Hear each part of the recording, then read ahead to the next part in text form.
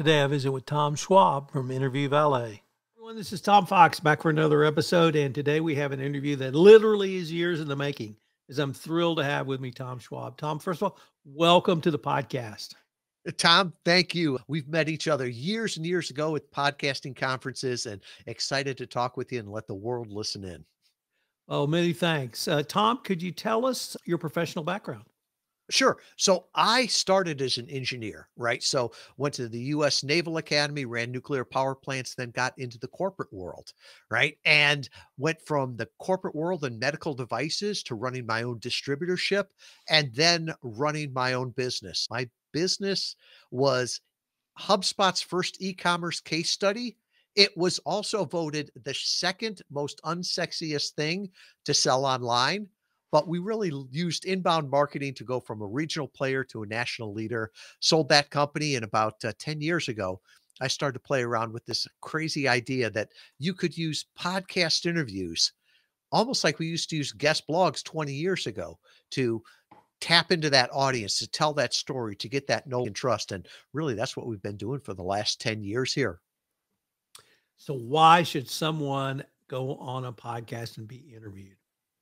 Well, I think that's the action, right? It's the results that you really want to focus on, right? Because podcast guesting is not marketing, but podcast interview marketing is a powerful channel.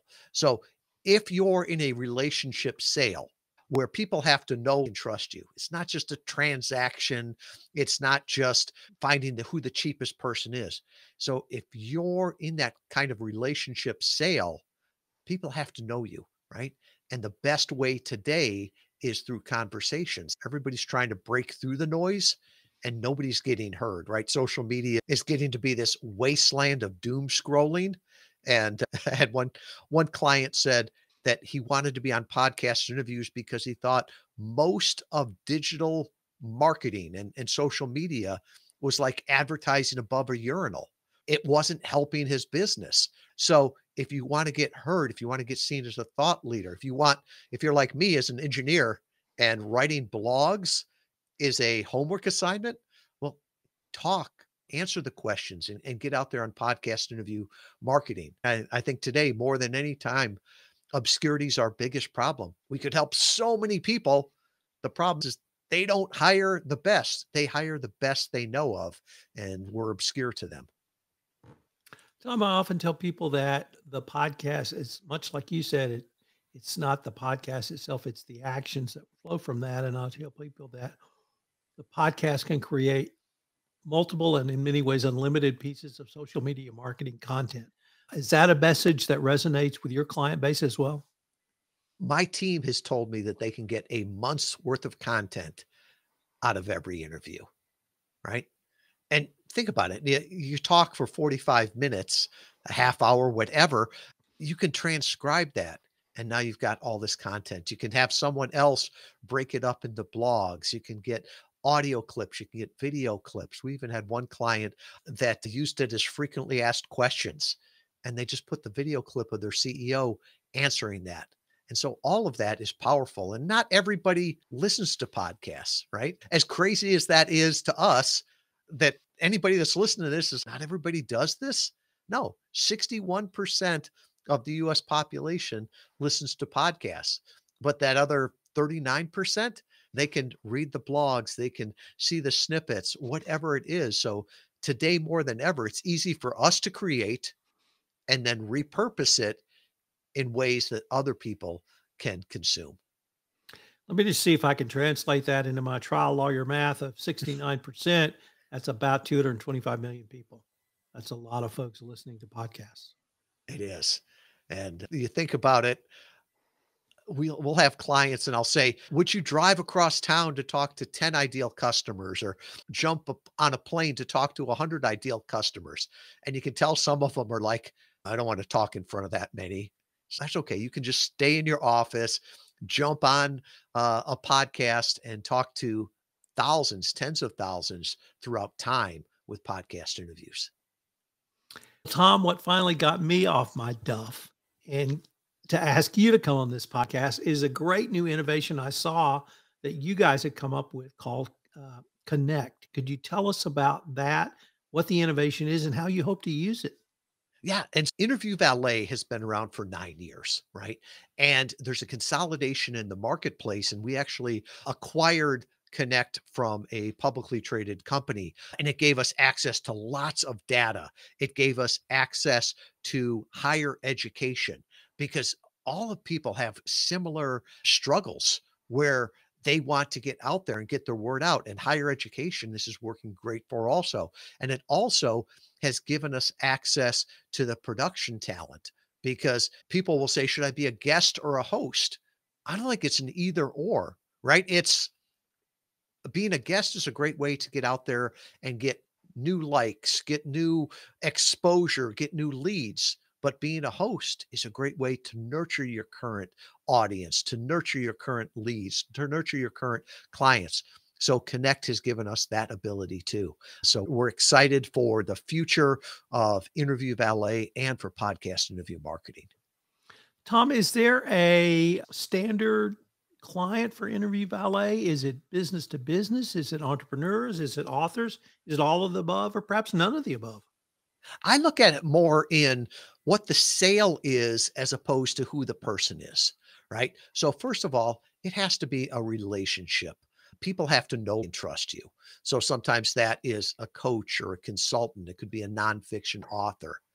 The other thing is that it has to be a regional, national, or even a global audience, right? So, if you can only serve people that are within a 10-mile driving radius of you, podcast interviews reach an entire nation, so that doesn't really work for you.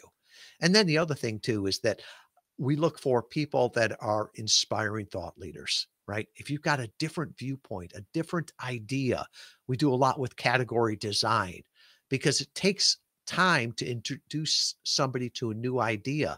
You can't just put it up in a little social media post. You've got to be able to introduce that idea to them. So this medium is powerful for all of those people. If you're doing a relationship sale, if it's a higher ticket item, if you're trying to explain a new way of doing things, and if you can serve a wide geography. Tom, why do you believe the podcast medium really engenders and leads to greater trust?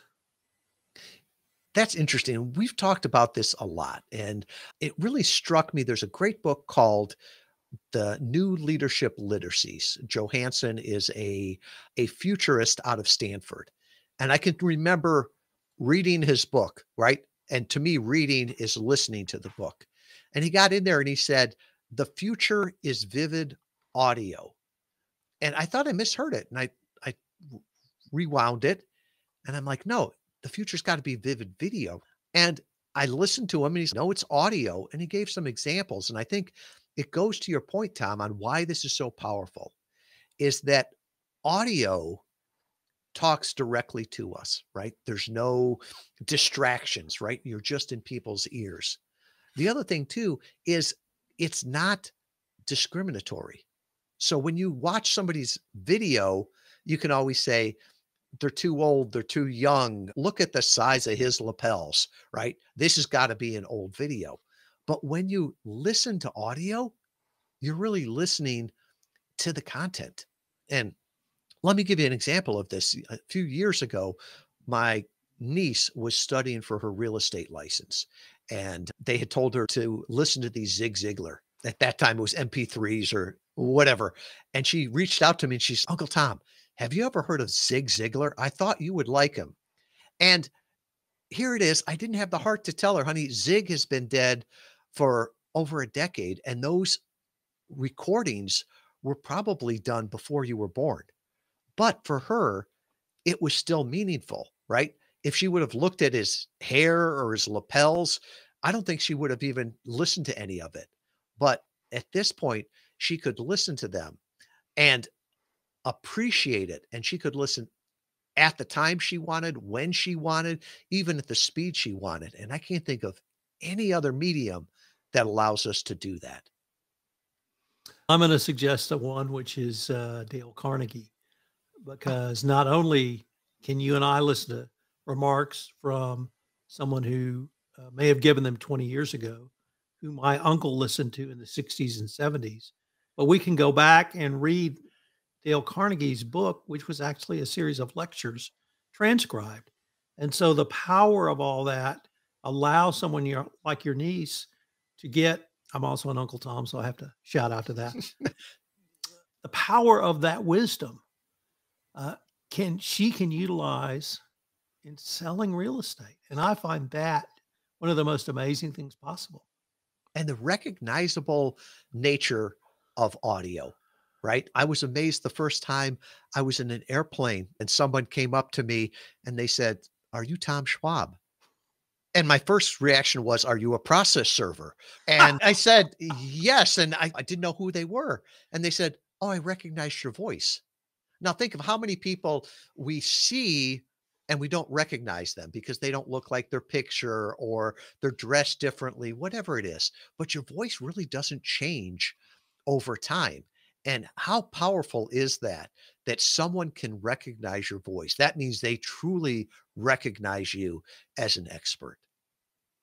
Tom, you've been in the marketing world for quite some time. You mentioned HubSpot prior to Interview Valet. Are you able to work with your clients and customers to help create for them really an entire social media marketing strategy, whether it's led by podcast or podcasts are a part of that? Yeah, and to me, it's always that strategy, right? The whole marketing strategy. Too often now I see people just using silver bullets, right? You should do this, you should do that. It's a tactic, but how does that get you to what your ultimate goal is? That's the strategy. So we always look at that and say, what are you trying to accomplish? What does success look like for you? And then what do you enjoy doing the most and what don't you, right? How can we repurpose that? How can we get you the most results from your time and your money invested? And so often in the podcast guesting space, the truth is that most podcast guesting agencies get paid by the interview, right? So they're telling you more and more. I just look at it and say, why don't you do more with the interview, right? Instead of trying to go on 100 interviews this month, why don't you do 4 foundational interviews? Why don't you focus on different things so that you can repurpose those and we'll help you repurpose it. We'll help you slice and dice that to get shorts. We'll help you use that so that you can get the most from it. Because at the end of the day, the goal is not more podcast interviews, it's more results from every podcast interview. You've also written a book entitled Podcast Guest Profits. Could you tell us about your book? Let me say that first, one of my college roommates, so Tom and I were talking before I went to the Naval Academy, and he was going to give it a 2-star review and call it the worst coloring book ever because he knew how I was with writing. And he thought the only thing I would ever write is a coloring book. But I took what we were doing, right, at Interview Valet. I dictated it out just like I'd be here on a podcast.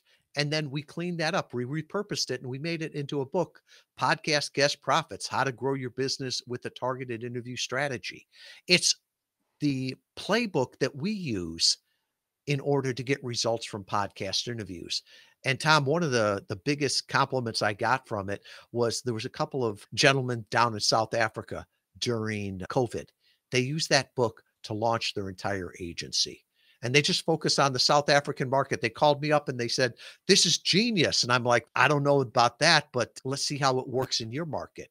And I want people to be able to get more results from it. What we do is it's not a secret. It's not magic. It's a system. It's a process. And people can do that. And what happens with a lot of our clients is they'll look at the book, they'll go, wow, there's a lot here to get results. And some of them will say, I want to do all this. Other people would say, can I just be the guest and you take care of the rest? And I'm like, yeah, that's what we do. Tom, unfortunately, we're near the end of our time for this episode. But if our listeners wanted any more information on your book, about you, and certainly Interview Valet, or perhaps even connect, what would be the best place or places for them to go? Tom, thank you so much for having me here. And one of the things we figured out is the easiest way is to always send people to one place, right? You're listening, you're multitasking. So just go to interviewvalet with a V.com com/CPN for Compliance Podcast Network. And I'll put a copy of the book there. You were gracious enough to talk about it. If you want a free copy, you can get it there. There's a little assessment, 10 questions. Will podcast interview marketing work for you? And then if you'd like to talk with me or connect with me on social media, I'll put all of my information there. So it'll all be back at interviewvalet.com/CPN.